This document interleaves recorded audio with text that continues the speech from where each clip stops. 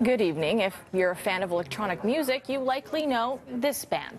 It's Toronto group Crystal Castles. Well, this holiday weekend, Toronto police confirmed its producer and songwriter is now being investigated by the Sex Crimes Unit. This after the band's lead singer posted a troubling and lengthy blog post online.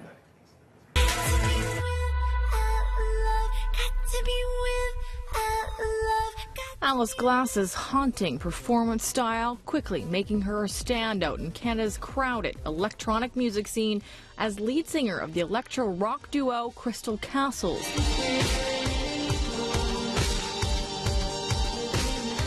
Then, this past October, she lent her voice to a different cause altogether. The growing Me Too movement and the chorus of female voices speaking out on sexual assault.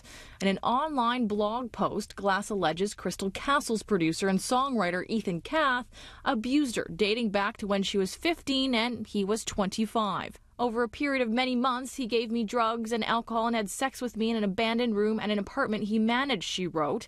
It wasn't always consensual, and he remained sober whenever we were together. In another part, she writes, he forced me to have sex with him, or he said I wouldn't be allowed to be in the band anymore. Kath's real name is Claudio Palmieri. Toronto police confirmed today with CityNews he is under investigation by their Sex Crimes Unit. They would not say what complaint launched their investigation or whether there are more than one complainant, as reported in other media.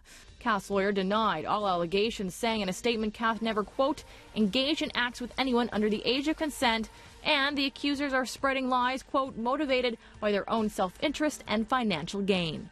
They were considered to be, one of the fresher sounds in that sort of music, especially Alice Glass, who had this real interesting persona about her.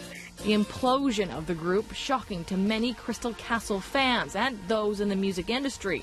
The Polaris Prize-nominated duo was finally turning heads in Canada when Glass left the group in 2014. One of the interesting things about them is that they achieved most of their success in the UK, and at least their initial success. And there were a lot of people who were, when a lot of people who followed the British music scene discovered that Crystal Castles actually had their roots in Toronto, they were very surprised.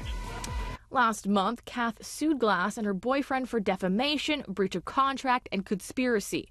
Kath alleges Glass, his former girlfriend, made up the abuse allegations after she tried unsuccessfully to end the group and sue him for stealing her share of profits.